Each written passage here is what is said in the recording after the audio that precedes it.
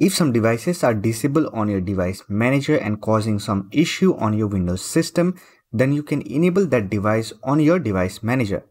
So follow the guide till the end to find out how you can enable a device in a device manager. So that's been said, let's get started. In order to enable a device, simply right click on Start button, then click on Device Manager. It will open the Device Manager window. Here you need to find the device that is disabled on your system. To find out the device, simply expand all the device category, and here you will find the device list or device name that is disabled on your system. On my system, Microsoft Print to PDF and OneNote for Windows 11 devices are disabled, as you can see here. To enable this device, simply select the device, and here you will find the Enable option.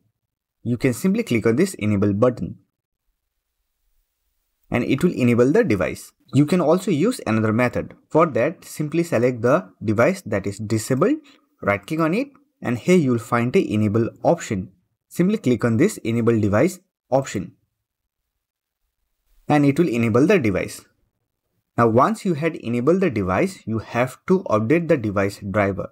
To update the device driver, right click on the device, then click on Update Driver, and here click on Search automatically for the update, and it will install the latest driver update available for that device. Once done, simply close this window and close this device manager window and restart your system to apply the changes. So that's it. This is how you can enable a device in a device manager. I hope this video was helpful to you. If you find this video helpful, don't forget to hit that like button and subscribe the channel for more videos like this. Bye for now. See you next video.